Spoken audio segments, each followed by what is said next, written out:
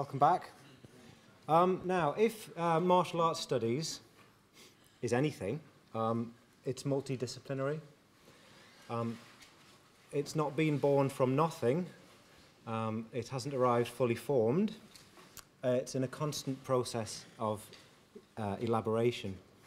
Is it simply history, Peter? Social science, ethnography, anthropology, psychology, film studies, identity studies, hopology? Any answer has to involve both yes and no.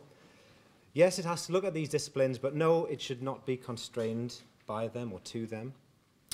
The work of Professor Meaghan Morris has never been constrained, blinkered, or hidebound. It's always been circumspect and multidisciplinary.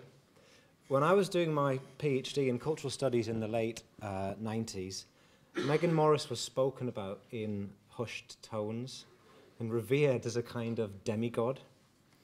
She was renowned for her work on popular culture, film, gender, and the burgeoning fields of film studies and cultural studies, particularly in Australia, but always involved by the diverse international contexts of the institutionalization of cultural studies, gender studies, film studies, and other fields the world over.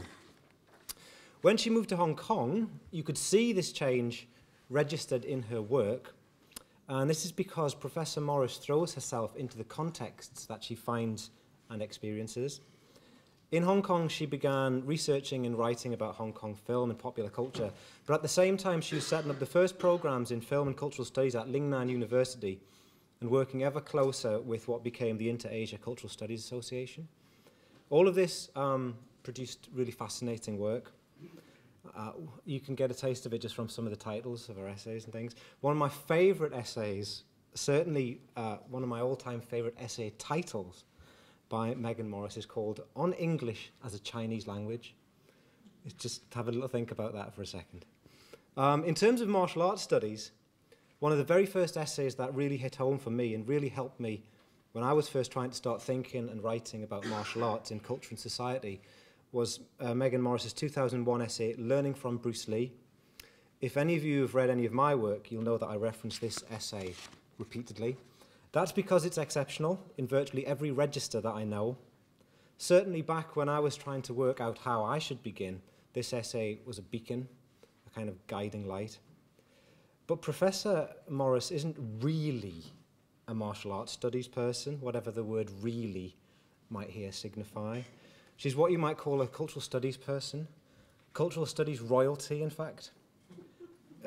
Last year, she was honoured by the International Association for Cultural Studies, the ACS, at its massive biannual conference, which that year was in Sydney, with an entire session dedicated to paying tribute to her and her work. That doesn't happen, you know, that kind of thing just doesn't happen. But it does. Perhaps most relevant for us in this context is that she absolutely loves martial arts films and martial arts related culture, texts, and popular cultural formations. She's an exceptional reader of all of this, an exceptional thinker, relating martial arts texts and contexts to wider contexts and issues, and viewing them all through all kinds of prisms and lenses and questions, big and small, macro and micro, simple and complex. It's because of this love and this vast experience that I'm delighted to have Meaghan Morris back with us today. She has helped me and us in all of my and our martial arts studies endeavours since day one. Despite her ludicrously busy schedule, she does reviewing for us, she offers advice, she contributes, she writes for us. She came to our first conference here in 2015 and gave a fascinating presentation. I'm delighted that she enjoyed it enough to want to come back again this year, and I'm even more excited about her topic this year. So I'll now turn the floor over to her. Ladies and gentlemen, Professor Meaghan Morris. Okay. Thank you, Paul. I was just telling some people at lunch that I always start losing my voice about 4 minutes into speaking. This always happens. It's happened since I was a child debater. But the kindness of your welcome takes my voice away before I even get 4 minutes in. So thank you very much, and thank you to everybody who helped to bring us here. You'll notice that I'm crediting a co-author or a collaborator on this talk. My former colleague in Hong Kong, Stephen Ching-Kyu Chan, and I, along with another colleague, Lei Xiulong, who is now Dean of Chinese Operas at the Hong Kong Academy of Performing Arts, so he's pretty much paralysed for anything except institutional politics. But the three of us have been working for 15 years on a book project around the transformations of Kung Fu cinema in Hong Kong since 1949. And in my discussions with Stephen, I've now got to the point where I don't know whose ideas are what. So in discussion with him, I thought I should present this as a joint talk. The second reason, and this is germane to some issues that I'll touch on, is that I am illiterate in Chinese. I have a limited capacity in Cantonese. I can terrify taxi drivers because someone who looks not like me should not know the foul language that I do, which I learned in a gym, and I have an excellent vocabulary for food. But written Chinese, I'm an illiterate, and some of the figures that I'm going to be showing you and discussing are illiterate martial artists. And like me, the fictional figures I will show you are good martial artists. I'm a very bad one. I'm a really bad boxer. In fact, these days, now that I've injured my rotator cuffs as well as my hips, I'm pretty much a notional boxer at the moment, but I live in hope. Disenchanting Jianghu, historical experience in the Kung Fu Refusenik in cinema, is actually the title, here it goes, of a paper that I will write. I can only sketch a little bit of it today because in responding to Paul's invitation, I started thinking about two framing things, that this is a moment of field creation or a part of that process. So two questions that came to my mind were, firstly, what can my kind of film cultural studies bring to martial arts studies? And secondly, what is the kind of topic that is emerging in common? And one of the ones that we will be discussing tomorrow, I think, in the workshops and round table is embodiment. So those issues and what film cultural studies brings into martial arts studies is more what I am going to be addressing today. Now, let me do this right. But first, I want to lay down some of my ground rules about film studies and how do you look at a film in the way that I find it interesting to approach movies, martial arts movies.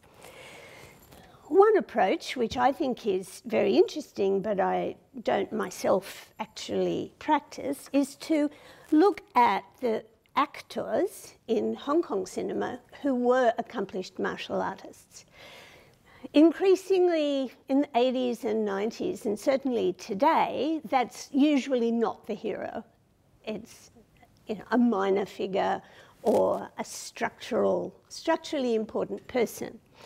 In the key film that I want to think through today, Zhang Zhe's famous 1975 film called, in English, Disciples of Shaolin, but the original title actually translates and should translate as The Hungar Kid. This is the brother of the hero, and this actor was the accomplished martial artist. He actually set up his own school at one point. And within the film, Wang Hon is the character's name. The actor's name is Chi Kwan-shen. He, within the film, withholds his Hunggar until he's forced to use it. And he advises his smarty-pants, arrogant, swaggering young brother also to keep his kung fu under wraps. You can follow some of these people. Some of them are really, really interesting because in the 70s and 80s, some of the most accomplished martial artists in Hong Kong cinema weren't from Hong Kong. They were Korean or they were Peranakan Chinese who'd come up from Southeast Asia, often through Singapore. That's not what I do, but it is something you can do. I don't look at fight clips, and I'll show you something about that in a moment. But I do have a premise, and after Peter's talk yesterday and some discussion in a panel this morning, I want to lay out very simply my first premise. Films are real. They're not the opposite of reality. They do produce fiction. But one of the difficulties for film studies is that, yes, they're real in the way that dreams are real, but the kinds of logics that we need in order to grasp the quality and the nature of their reality, particularly as complexly produced socio-economic productions, and as productions that affect people's lives, but in ways that even the best marketers cannot guarantee. There is a volatility to the period of impact of a cinema, of a film, that makes it difficult to settle on a way of approaching the reality, the realness of cinema, in a way that convinces anybody who isn't madly into film studies. Thank you. I get too excited and I'm banging on that. Films are real. Okay. Point one. Now, so I have some issues sometimes with how historians talk about cinema. Peter is a fabulous target, right? Because he says in black and white, boom, things that a lot of historians think, but they don't say, you know. And I'm not interested here today in a combative relationship to that, but as a different kind of combative move, I want to rephrase something that Peter wrote in an article on practicing martial arts versus studying martial arts. Peter wrote, practice has a history, and thus history informs practice. Martial arts has a history, and there are real historical records that can be researched to bring martial arts into historical study. My rephrasing is filmmaking practice has a history.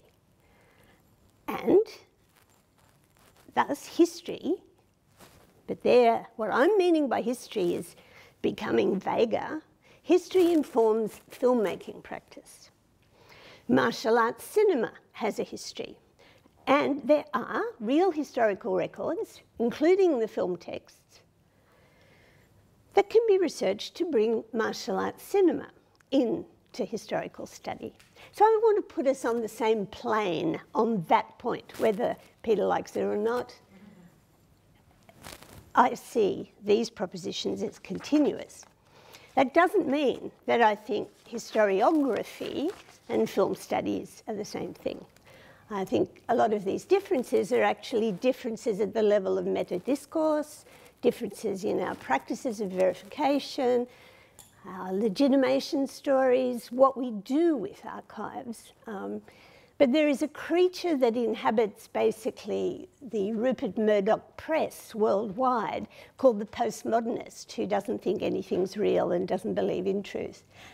That's not me, and it's not anybody with half a brain in film and cultural studies. That's my most combative observation. So Stephen and I have been interested in a kind of shift in the last few years in what is actually a long-standing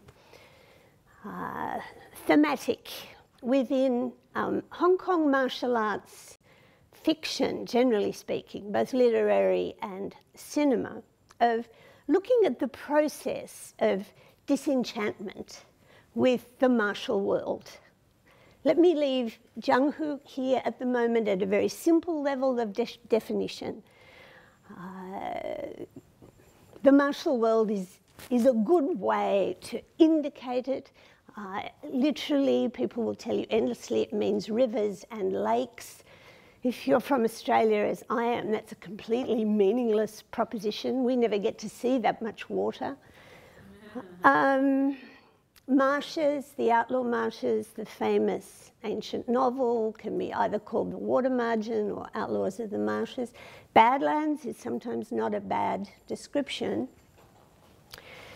But in contemporary Hong Kong life in Cantonese, Zhang Hu is also something you can say casually about political life.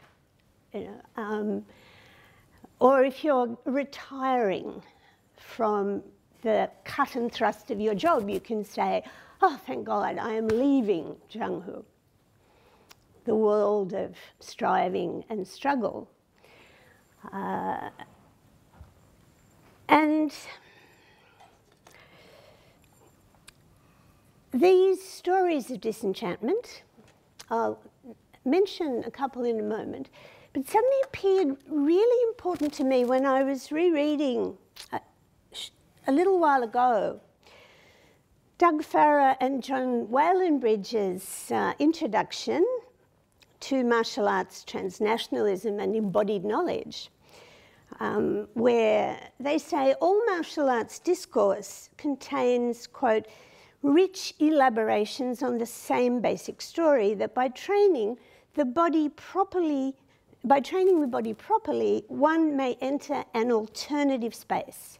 Zhang Hu is an alternative space, which is real but out there and in a very shifty relationship to the mundane, everyday world. And for Farrar and Whalenbridge, this alternative space is one not characterised by disenchantment. Individual re-enchantment can also be an embodied lived allegory of social re-enchantment and in turn of larger communal selves. I think this is a very familiar story, a very convincing story about how people feel they got involved in martial arts, like suddenly something magic. But it's also a Western social scientist's story where one of the originary social science stories about modernity is about disenchantment. The modern world is a disenchanted one. Zhang Hu literature, I think, has a much more complicated approach to this question. People often say, or Western people often say, and I completely sympathise, that Kung Fu cinema is a lot more accessible than wuxia or swordplay cinema. And it's taken me 20 years. Finally, this year, I understood the famous Wong Kar-wai film, Ashes of Time, which used to send me screaming into the lounge room and turning it off after 5 minutes. But one of the reasons, and many of you will know this better than I do, one of the reasons why wuxia films are difficult for people who are illiterate in Chinese is that we haven't read Jin Yong's novels. And we certainly haven't read any of the other literary fictions on which the film stories are based. So to try to watch a very fine swordplay film without access to that written heritage of fiction is a bit like trying to make a joke along the lines of winter is coming to someone who's never seen or read Game of Thrones and never even heard about it.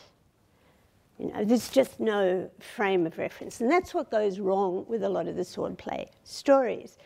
Now, within Jin Yong's fictions and some of the older stories and legends and operas that his work draws upon, people are often trying to get out of Jianghu, or they're trying to leave it. They're washing their hands in the golden bowl. They're heading out for the hills and woods of reclusion where they can practice music with none of the blood and graft and corruption of the martial world. But in recent times, I think Hong Kong cinema has started to produce some truly exceptional films which are about the move to disenchant the entire mythology, which doesn't necessarily mean giving up martial arts, but it means revising the significance of all of this inherited culture. One of the most wonderful for me is this film in the middle called Wuxia, sadly translated and circulated in English as Dragon. Because they're scared of the foreignness of the mythology, when the films are packaged into English, the links are cut that make sense of the analytical level of the film. Wuxia is a film about the one-armed swordsman. But what is disenchanting about the legend of the one-armed swordsman is that in Wuxia, the hero cuts off his own arm at the end of the film in order to avoid the law of the father, in order to avoid the patriarchal responsibility to grow up and become a mass murderer. And the clarity of that is embodied in the fact that in Wuxia, the mass murdering father is played by Wong Yu, Jimmy Wong Yu, who, as a young man, was the famous original Zhangzhe one-armed swordsman. So it's a film about that inheritance today and what do you do with it. Sadly, it was a huge flop at the box office, and the director said he was going back to making bourgeois rom-coms set in Shanghai. But we can always hope that he'll return to this material. This one, I think, is fabulous, one of the great films of recent years. It's a decent translation of the original title, which is one man's or one person's Wulin. Wulin is another word for a variant of Jianghu, but it's better translated in English as the Green Woods. There's a famous article by Chen Pingyuan that looks at the spatial distribution and the connotations of the outlaw marshes, which are activist and politically charged.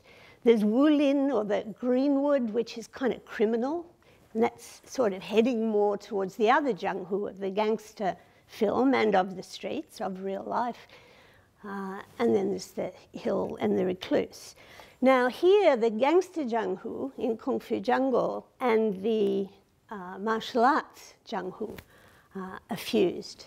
And I'm hoping that at the end of my talk, I can say why I think this is such an important film, but what particular element of it I would begin to think with. And it isn't Donnie Yen's martial arts. The refuseniks are often the bearers of these stories of leaving or trying to leave Jianghu. Refusenik is an interesting word because its meaning has flipped in colloquial English. Refuseniks originally were Jews who were refused permission by the Soviet Union to leave for Israel. So the original refusenik is someone who is refused. So they were like the young men sitting outside Shaolin Temple and the abbot won't let them in. They're that first stage refusenik. But today we often use this to mean somebody who affirmatively refuses. And again, in recent years, we've seen some extraordinary refuseniks surface in the Hong Kong cinema. The one on the right, whom you can hardly see, is Louis Koo in Johnny To's film Throwdown, about judo. He's a judo master who just becomes a hopeless, useless alcoholic. People are chasing him endlessly to replay his last fight, but he just says, oh, give me another drink. We don't know why. We don't know why he is refusing this. We do find out at the end. There is a reason. I won't tell you in case you haven't seen the film. But importantly, at the end of Throwdown, there is not exactly a redemption, but a return to the creative source. The last fight in Throwdown is iconographically a reiteration, and that's a word I'm going to use quite a bit, a reiteration of the famous closing scene of Kurosawa Akiro's 1943 seedbed film, Sanshiro Sugata, or Sugata Sanshiro, the last fight in the grass field under the open sky, but here it's at night and in this kind of cramped Hong Kong space. The major refusenik, I think probably the most transgressive ever, is Gong Er, the woman in The Grand Master. She, I assume some of you will have seen this. I can't believe I'm talking about Wong Kar-wai. I hate Wong Kar-wai. But one of the troubles with film studies is if you watch something 15 times, you fall in love with it. So there we go. She, when her father is defeated by Yip Man, she commits two almost unimaginable crimes. She extinguishes the family line, right, which she refuses to marry or have children, which means she refuses to leave Jianghu, but she has the opportunity. She won't do that.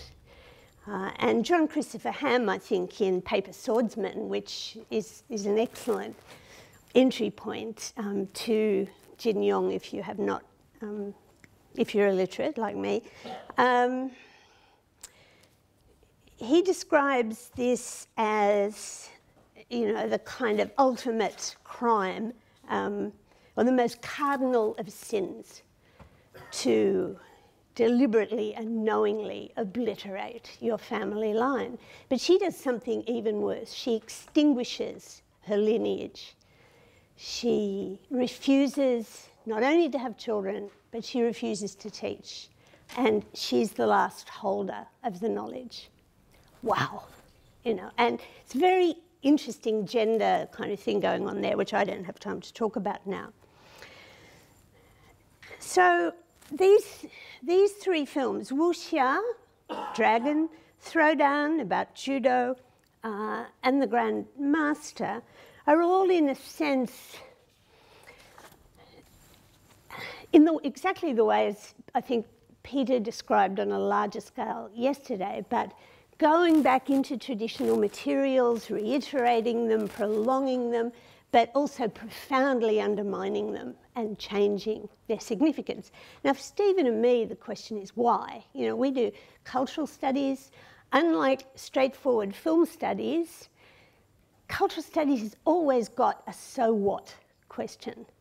Film studies, people can do what historians do. Historians, you can say, why did you write a biography of so-and-so? And they will say, the archive was there, the letters were there. A film studies person would go, well, why not? It's a film. That's what I do. Cultural studies is very annoying practice. One of the reasons a lot of cultural studies is quite bad is that if you ask, so what, students can be trained to reach for some huge proposition about race, gender, disability, any kind of issue, and sort of overload the political significance of some silly little essay they've written about one scene in a movie. You know, it's always going to be fighting the good fight of the transformation of civilization. No. But if you don't answer it that way, you do have to find a responsible answer to the so what. So we look at these films and try to situate them in Hong Kong's very fraught, complex and volatile present. Now, I mentioned reiteration, and I said at the beginning that when I come to look at a film, I don't start with the fight scenes. There's nothing wrong with that. The point I want to make, alongside films are real, is that the documentary and the instrumental use of cinema to record, to create an archive, to pass on knowledge is as old as the cinema itself. It's almost coextensive with the history of cinema. One of the reasons, I mean, this is a great YouTube site on Victorian and Edwardian martial arts and exercise films, but one of the reasons there's a lot about Savat is that France was crucially important in the early development of cinema, but also they started developing curatorial practices and interests, quite nationalistic interests, in documenting the history of French importance in cinema. So you have this huge collection of Savat clips. And I would recommend, if you watch the one on the left, which is fabulous, of these chasseurs alpins dancing in the snow, turn down the sound. You know, they've put this campy, it's unbelievably camp and funny with the sound over it, but I think it's more respectful to see it in the silence that is its due. More interesting to me is 1924, this moment, another, let's say, instrumental, but I'd prefer to say autodidactic use of cinema. Paul, like many people, has told us lovely stories about watching DVDs and trying to learn from Bruce Lee films, other martial arts films. 1920s is really the decade of the takeoff of advertising as a culture worldwide. Wrigley's chewing gum gets going in the 1920s. But here, there's a little bit of debate about whether this is Joseph Charlemont or Charles, I think it's Charles the son, who has a great film that is a promotion of Savat. The person on the left here is a woman with like long hair, and the message is French boxing is accessible to everybody. And you can watch this film at some length. But embodiment is really hard to talk about in cinema, and I'm going to do up my shoelaces or I'll fall over, which is a really bad accident of embodiment. Thank you. Because mostly what people do is talk about the representation of embodiment. People take a film, they write their own little text, which is a plot summary, and then, you know, find some indicators of gender, race, sexuality, colonialism, and write a moral diagnosis of the little plot summary they themselves have produced. We teach students to do this, a very teachable technique. People do learn things, but that is not thinking about embodiment. In fact, to me, to think about embodiment in cinema, rather than the moment of filming the film, you look at the audience. That's where, in true cinema, I mean, primal cinema, true is a stupid word today, it's in that context. This is something that everybody who's ever been in a classic theatrical cinema situation has felt, but we almost never see it unstaged. This is me and my husband watching Baz Luhrmann's Australia on a massive screen, and there's a cattle stampede, and the cows are coming straight at you, and one of the great ham actors of Australian cinema is dying under the cattle hooves. A very florid, melodramatic death. A friend of mine, who is a leading art photographer, had somehow smuggled into the cinema a giant camera And that is actually an in-the-moment shot of an audience response to a huge action moment. I particularly love it because it is so stereotypically gendered, right? There's cliche going on here. That's me, am going, you know, my traps are heading for my ears. I'm completely overwhelmed and engrossed in melodrama. My husband is going, oh, what a crock of shit.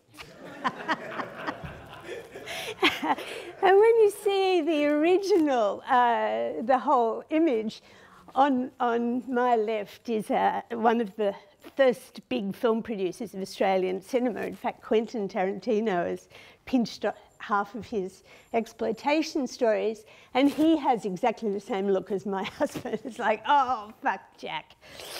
That's so bad. But the key point for me is that all of these reactions are embodied. If you're laughing at a cliche, if you're groaning at it, if you're going, oh, you're involved. And it is a deeply physical experience. I personally think that in the whole kind of sequence of possibilities now that goes right through all the different ways that you can use cinema in digital form, that is still the case. Probably lying back watching a DVD, getting drunk is a fairly low-key mode of embodiment, but that's what it is. And the one that puts the autodidactic use on your phone, you can see people in the gym every other day risking serious injury because they're trying to perform some heavy lift while looking at the DVD and how to do it. It's quite dangerous. The old days of DVD were safer, you know, with a little kind of pause. So we need to think about what happens to people's bodies and feelings and affect when we watch. But in martial arts cinema in particular, I don't know if you can see that. That's actually maybe a little too dark. American martial arts cinema is actually full of representations of audience embodiment. And part of the way that you are involved in the film is you get this completely repellent image of yourself watching violence. Which comes back to some of the things Sixt was talking about. This is one of the great, most horrifying deathmatch audiences in Best of the Best 2 by Robert Radler. And you either reject or, you know, maybe sometimes accept this image of your own audience activity watching the action go down. But there's another version which puzzles people who don't watch a lot of cinema, and that's the kitten, the totemic representative of the audience. This is the kitten that's watching Bruce Lee fight Chuck Norris in the Colosseum in Way of the Dragon. And at a certain moment, the kitten mimics Bruce Lee. There's the whole kind of animistic interchange between them. But of course, this is a much more sort of sweetie pie image of you, the audience, going, yeah, Bruce, get him down. You become Bruce through the totemic audience person. And it's reiterated in the soundtrack of Bloodsport, another originary film in 1988, where you can see people online going, oh my God, why is there a kitten meowing all the way through the soundtrack of Bloodsport? Now, maybe it was an accident, but there actually is a shot of a kitten watching a tournament in there. So if we're going to say films are real, but their reality is greatly reduced and minimised if we just treat them as representation or as stories. They are both those things, but there's a lot more to cinema and why it's had an impact. For me, there are two available theories about this. They're both pretty difficult. But one is an essay by Paul Willerman from the 1980s, which uses the work of the Russian thinker Vygotsky to talk about what goes on in your mind when you watch a film. The other one comes out of the books on cinema by Gilles Deleuze, which I adore Deleuze. I was taught by Deleuze, but I find those books unreadable. They come to me in a form I can use through Kara Keeling, who's an African-American queer studies person, and she has a book called The Witch's Flight, The Cinematic, The Black Femme, and The Image of Common Sense. And her approach to what happens in the cinema and how we recognise, how do we make sense of these pixels, is through the concept of common sense. She looks at films that try to represent common sense, but also how common sense works in the way that we come to understand an image and respond to it. And her entry point is cliché, which is really ideal for martial arts cinema. Cliché is a term that I use lovingly, not abusively, not camply. Without cliché, community in a cultural activity cannot really take place. Cliché should be respected, unless it's done badly, which of course a lot of cliché is, or used maliciously. A cliché for Keeling can be understood as a common memory image directed onto a perception prepared according to a common sensory motor schemata. Now this is this difficult vocabulary out of Deleuze, but the sensory motor movement is that. That's what it is. Like my eyes see something, my traps hit my ears and knock the microphone away. Yeah. The senses, you move in response, physically, in response to cognition. And this happens because we have collective memory images that include experiences, knowledges, traditions, and so on that are available to memory during perception.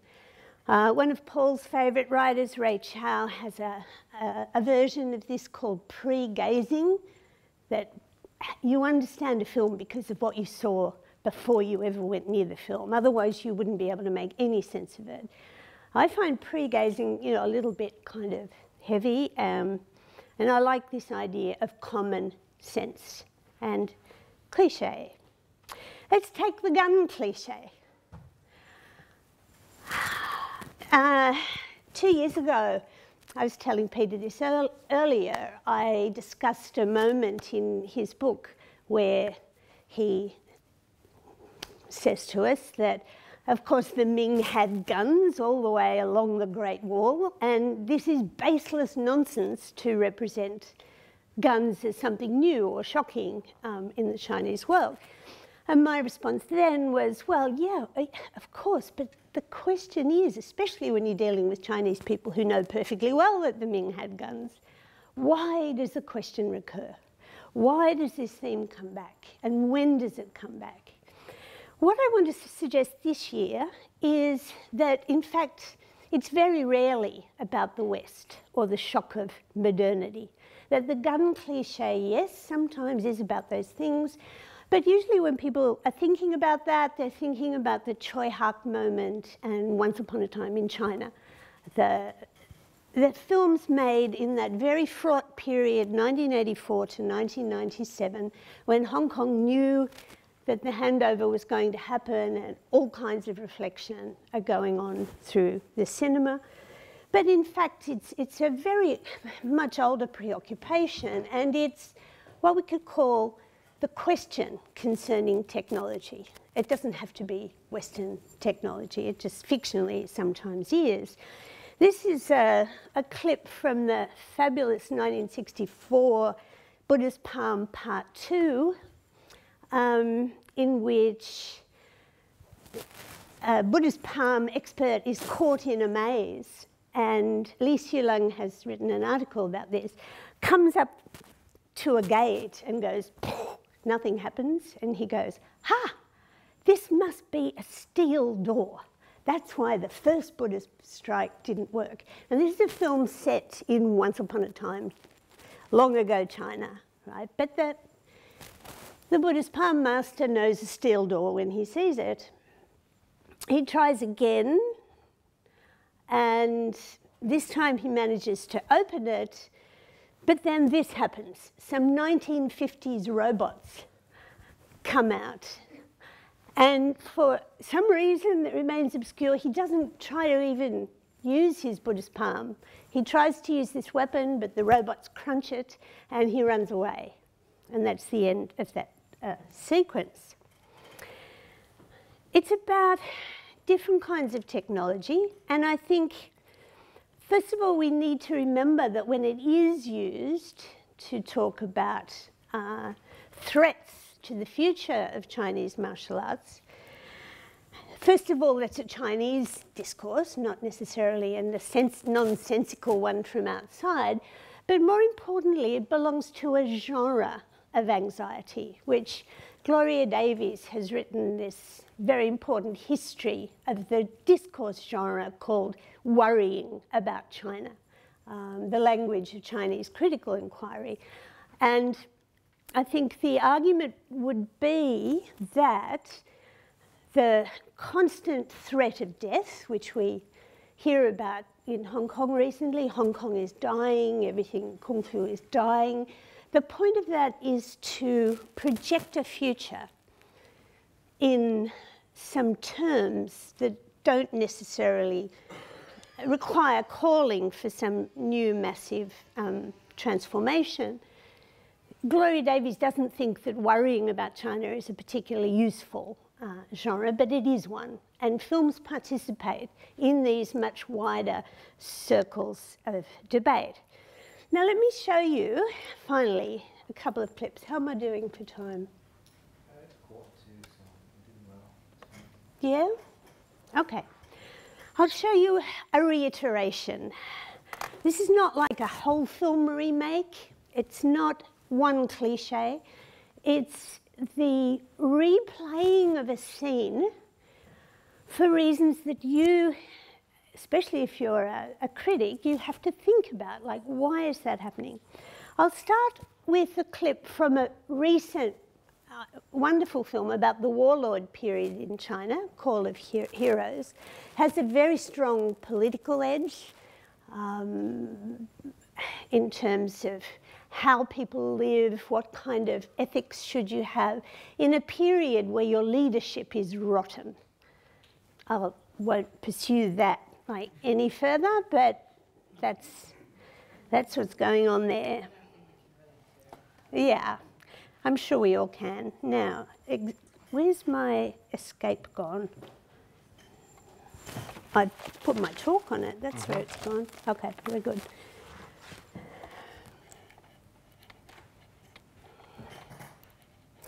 This is a, oh, Jesus, come on. That's the one. This is a gun thing, but again, no Westerners.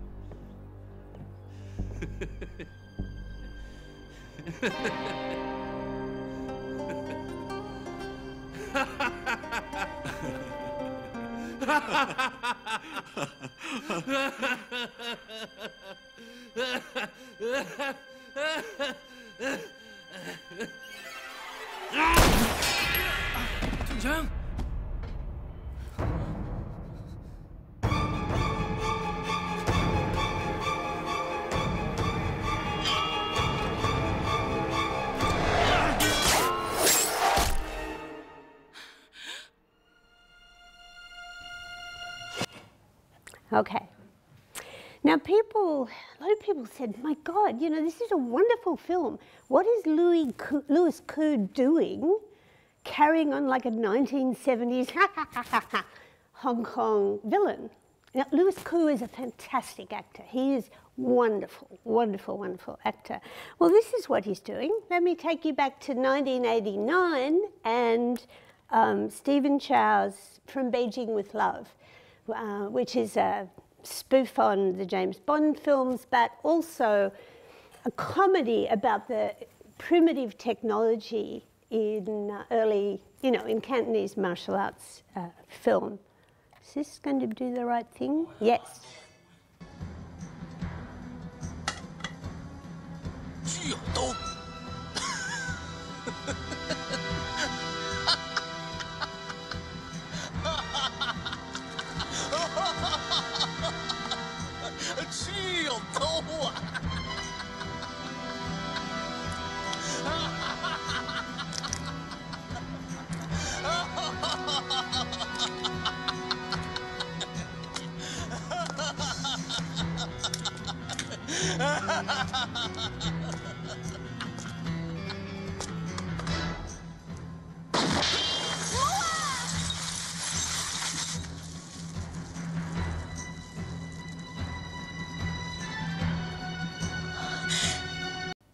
Okay. I don't have time to take you right through that scene, but at the end of it, Stephen Chow castrates the gun with the butcher's knife, and the front of the gun falls on. But the frame of reference is to The Man with the Golden Gun from 1974, the American film. Now, those two films are doing very different things at different times. I think this recent film shows, for me, a moment of immense dignity where the martial artist who doesn't have a gun controls his slightly hysterical fear, laughter, breathes, and just has a go. Like, maybe I can stop this bullet. But the key thematic isn't even about guns. It's about metal and metal. It's follow the quality of the metal and the quality of the kung fu on either side, the technique. And if you follow the metal, you come to the second and last cliche that I want to talk about today, which is the shoe. Another film that loses its meaning in English, although Kickboxer is not a bad effort.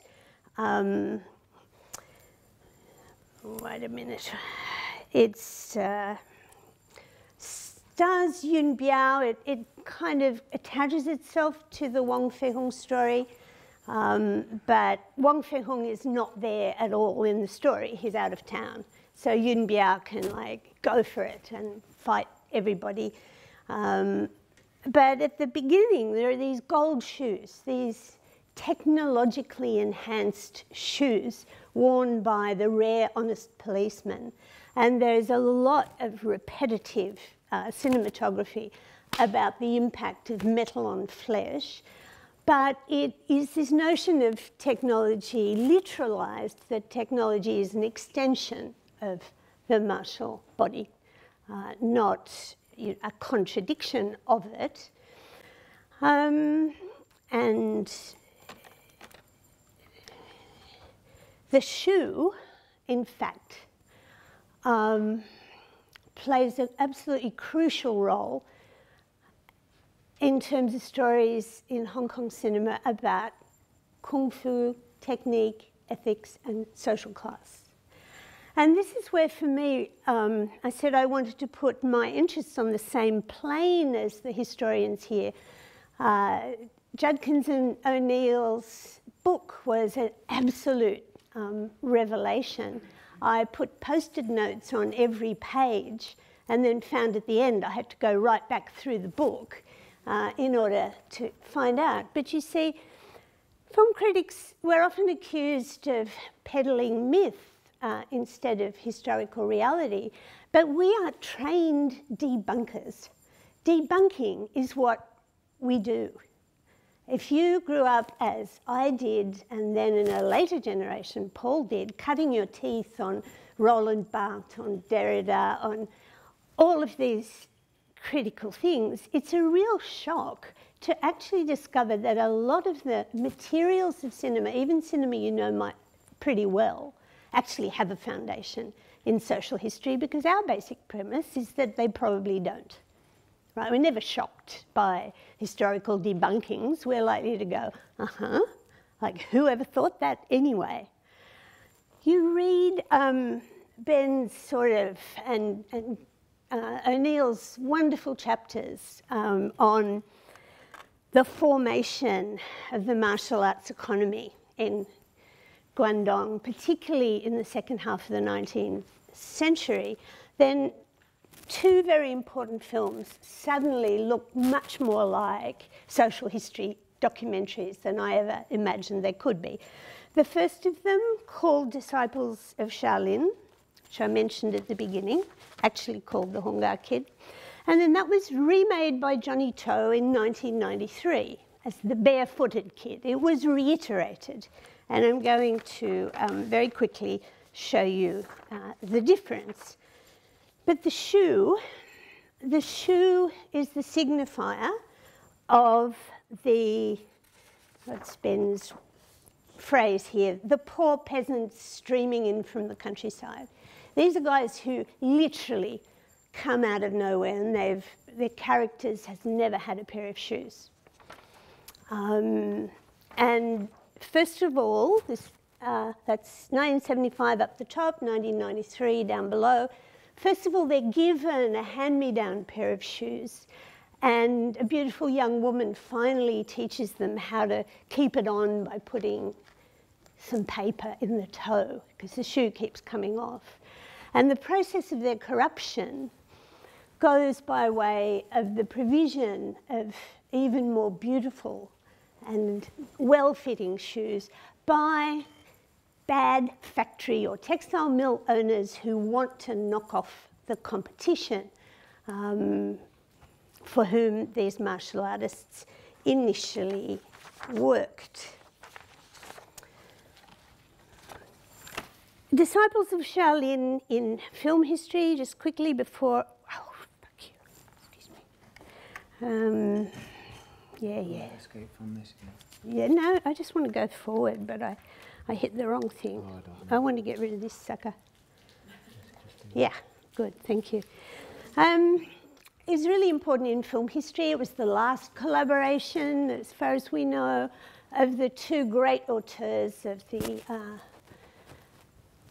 the period, Lau Ka-leung up the top and Zhang Zhe down below. Each of them posed in what you could call their favourite cliche of what they represented as directors. The man with the lineage and traditions up the top, the big cigar film director down the bottom.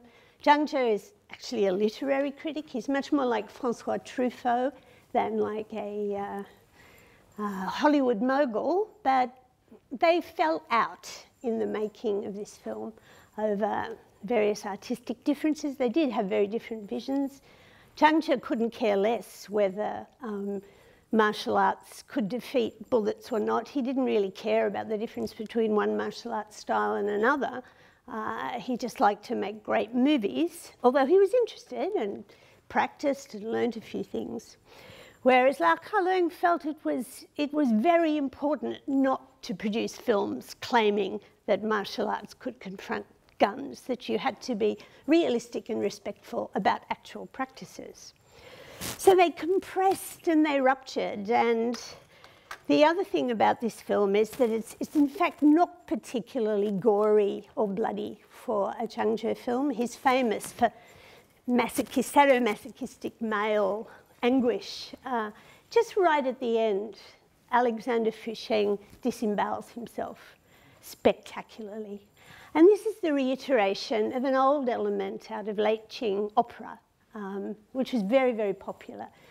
A general from, again, an older story is supposed to have had a terrible wound, and he wraps up his bowels and goes on fighting, as indeed does this. And I just love Hong Kong English, the big fight with wrapped up bowels, like, wow, you know. But then Stephen told me it can also be a word for the sexual act, as he put it. And I said, what is wrong with you people? I do not want to know about that. But at the beginning, this motif that Lau Kar-leung invented, you know, a lot of the old kung fu films, you have this staged prelude. This one is particularly powerful about the body labouring. Like, Fu Sheng does practically nothing but breathe. Yeah. So that means stop now? Well, no, just you know, I'm just letting Just give me a time. Can you do a few more minutes? Yeah, I can. I just lost half a one.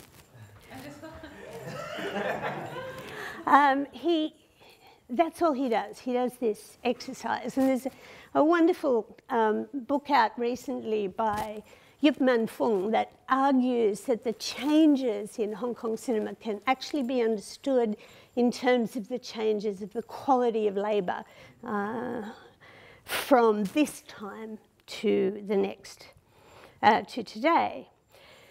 But the film's not particularly bloody because what it is actually about most of the time is what Judkins and O'Neill call Guangdong's highly polarised and reactionary class structure. You can't get anything much more explicit than this. Here is the refusenik, the older brother, who says to the young one, these are very bad people, these mill owners. They're hiring our labour, but you have no idea how evil they are. Do not show them your kung fu. And he feels like this because he has overheard them at dinner. And you see what the mill owner is saying, having these men is merely like keeping dogs. I don't care if they're dead or alive. He has just run in from the slaughter of a battlefield. It's just a battle between two rival textile mills with their little militias, their amateur martial arts brigades. But in the moment of death, this not very good paid martial artist, as his leg comes up, he loses his shoe because he's fought this whole battle in ill-fitting shoes. Illiteracy is another theme, but it's much stronger in the remake in 1993, which has really different concerns.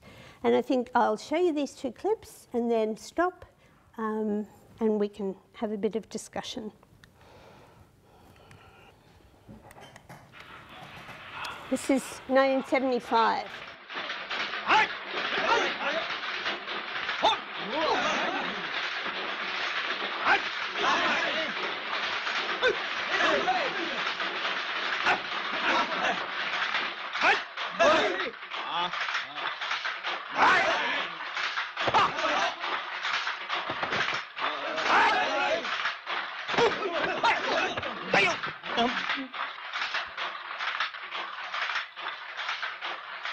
关公，黄汉是在你的组，是不是啊？是。有人要找他，你带他去见见。好。关公，请您指点几下。跟我来。站好。嘿，嘿，呵，呵，呵，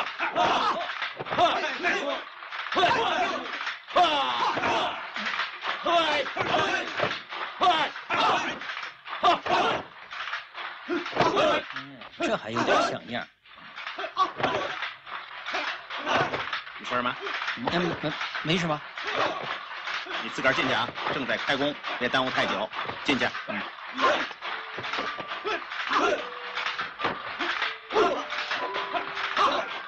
哎，这是什么？还有声音出来。哎，问一问也用不着那么凶嘛。这是什么？告诉你这种乡下人呢，不知道，这叫打黄金表，看时间用的。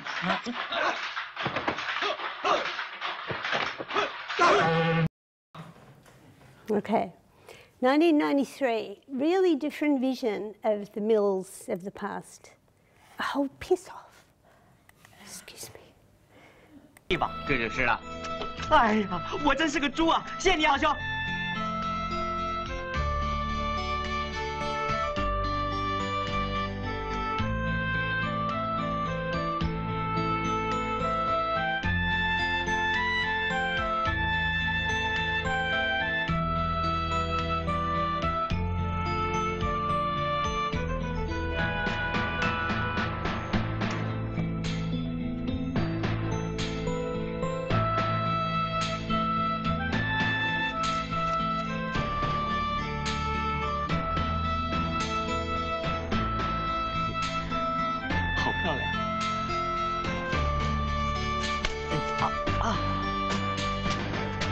瞎子。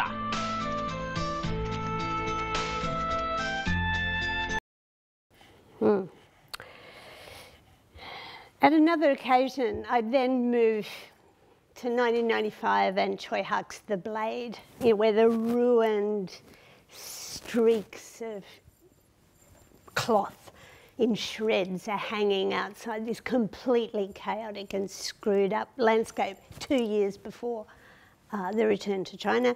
I don't have time now. I'll just add, I'll end with one point, which is about the ways in which the past comes back to be reused in Kung Fu cinema.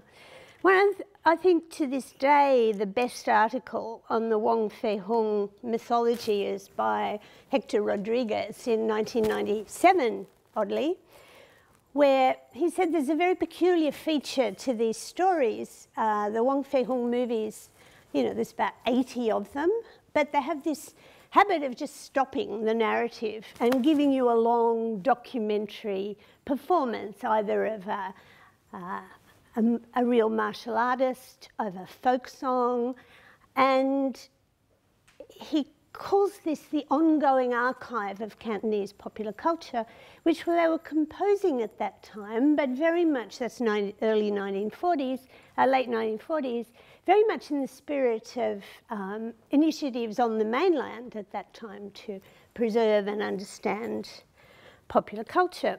In 1975, one of the scenes I would begin with is the bone setting scene. Wong Fei Hung, of course, was a bone setter. I had this done to me in Tuen Mun in 2003. I tore all the ligaments in my foot, like all of them. And the Western doctor couldn't do a thing, and I was taken to the bone setter. And they boil your foot, I swear, in mud and leaves, and then put these poultices on and this very primitive kind of bandage, and oh my God, it worked. It's also going on in The Barefooted Kid, where you have secret dyeing, the recipe for secret dye. Cantonese traditional culture loves secrets and handed down secrets and things that not everybody can know. So where would I start talking about Kung Fu Jungle? Well, I wouldn't start with the fight scene. I'd start with the bone setting scene, where Donnie Yen at the very beginning of this film is doing his traditional job as a bone setter inside the prison, where he has been sent for having accidentally excessively overkilled when chasing a perpetrator. Stephen thinks that Kung Fu Jungle is an interesting departure because it presents a credible, what he calls a credible Jianghu. How could you have such a thing? Well, the martial artists who are being killed by a psychotic martial artist have all left Jianghu one way or another. It's all over, and they have crappy, ordinary jobs. They're an artist. That's not a crappy job, but one of them is an artist, one of them is a teacher, one of them's reduced to being a stunt man. And the mad martial artist who is pursuing them is dedicated to a belief that Sixt would probably like, which is real martial arts is for killing. And he goes through and he kills each one of these experts, but in the process he exterminates that art within the world of this film. So where is the disenchantment? Well, Donnie Yen's character had started a sect in Fushan and wanted to unify the martial arts and wanted to establish superiority over all the martial arts. Through this process of extermination, by the end of the film, he has actually given up that fantasy. He goes back, we think, working a bit for the government, a crappy ordinary job, but he goes back to teach and work without these superior ambitions, without these mythological but ultimately murderous drives to unify and conquer, all under the little heaven of Fushan. Thank you.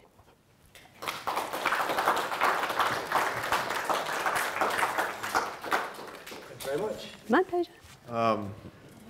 That was so. I have to say, I guess 3 things to make it simple. One is I also just realized last year I was asked to speak on Ashes of Time, and I finally figured out what it was about, which was nostalgia.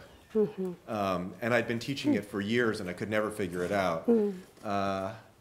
The second thing, by way of coming out, if that you can call, I mean, I don't know, cultural studies people, can you come? I actually inhabit the separate world of film studies, in which I actually published an article or so, and I've been in Hong Kong doing that. But I very much, because I am of my lineage, separate in my mind between doing history and film studies. And when I do film studies, I'm not doing history, and when I do. But I agree with you that it is something.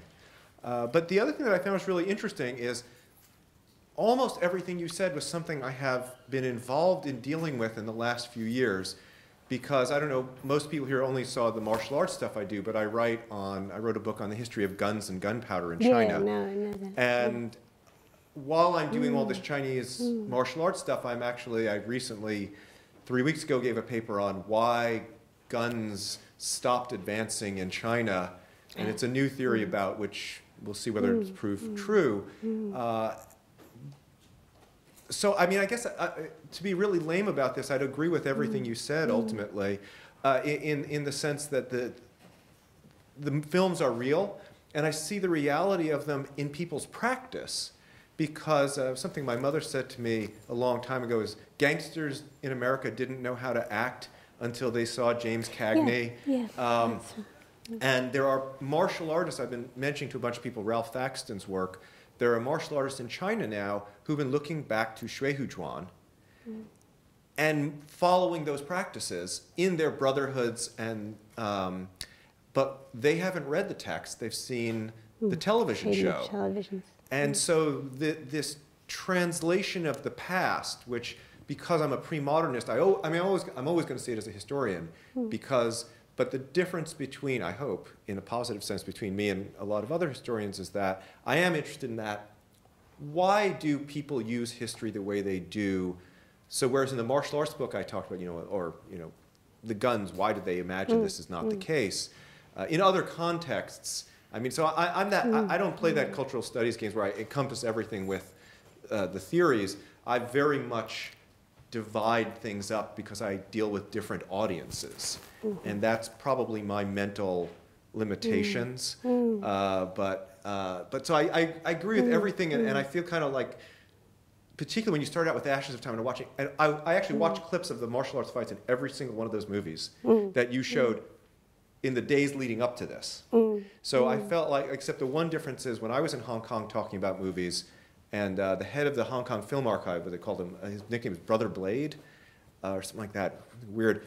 Every time a martial arts fight scene would come on, we would all go, all the real film guys in the room would go, oh, and we'd all be watching that.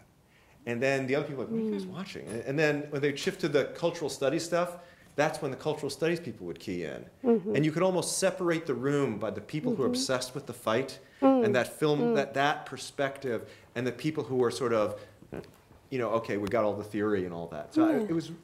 Yeah, I mean, just one little thing. I mean, I don't think, for me, cultural theory and cultural studies are really different. I know, like, in the US in particular, that isn't necessarily the case. But I think theory-driven cultural studies is often not very good because it's not asking frictional questions. You have to have an empirical field in which you actually don't know the answer. And if your work is too theory-driven, then particularly when it's taught as a simple exercise in political allegory, then people have already got their answer. So they don't do the research and don't find anything out. But yeah, thank you. I'm glad we agree. No, I wanted to put it on the same plane. I just do not, yeah. Hello. I have a question about the Jianghu. I think for the Jin Yong series about Jianghu, he said there is a human beings, there are human societies, there is Jianghu. In Chinese, 有人的地方就有江湖. And I just wondering, in his theory about Jianghu, it came out from the Chinese history for 2,000 years, and each dynasty or each regime for killing each other, and the Jin Yong gives sum up the theory of Jianghu, or they make by himself or inventing of the idea of Jianghu. You're asking me if I think that about? Yeah. Yeah. Well, look, as I said, because I'm illiterate, but there is now, just for other people, before I come back to your question, there's a great website, if you're interested in this, now called wuxiasociety.com. And that has links to the official translations of Jin Yong novels, but above all, it has really caring and careful pirate translations of huge chunks of these novels, and it also has fan translations. So essentially in English you can cover most of the literature now. I think it's not that Jin Yong has a theory of Jianghu.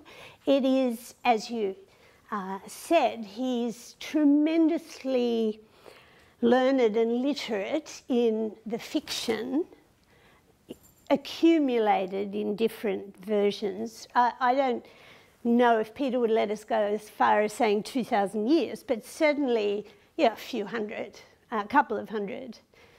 100? Couple of hundred, but the Shui-Hujuan stories, there's a very good article by Paul Smith in which he shows that the Shui-Hujuan stories actually originated in the 12th century. Okay, yeah. And so they are compiled later, but they are actually, they are 12th century popular stories that later get elaborated on, which was just shocking to me. Yeah, no, I think. And whether you want to argue that the term, you know, I'm fundamentally a philologist and etymologist, so you asked me that question, and I got to go to a computer and start doing searches. No, let's stick with Jin Yong and his, you know. He's a novelist, but if you read this wonderful book, Paper Swordsman by John Christopher Ham, he does it inside a moment of empire building in the development of modern media in Hong Kong at the time where it's a pretty small society, and these stories are feeding into everybody's life on a daily basis because they're serialized in the newspaper. But then Jin Yong builds from that and builds his reputation specifically so that heads of state in Taiwan, and then after that finally the recognition came from the mainland, but he was part of the negotiation of the basic law in Hong Kong. He produced himself, you know. So I think that's why he's important, not as a theorist, but Stephen's written a very good article about the shift in the meaning of Jianghu precisely in that 1984-1997 period. It's called Figures of Hope, Jianghu and something or other. But how did Jianghu turn around in that very recent period to become so important? Do you see what I mean? I mean, stories can be there, indeed, for centuries, but the conditions in which they matter to people keep changing, and that's what we're looking at. We think there's another big shift happening right now with these more recent Donnie Yen productions. Thank you very much. Thank you.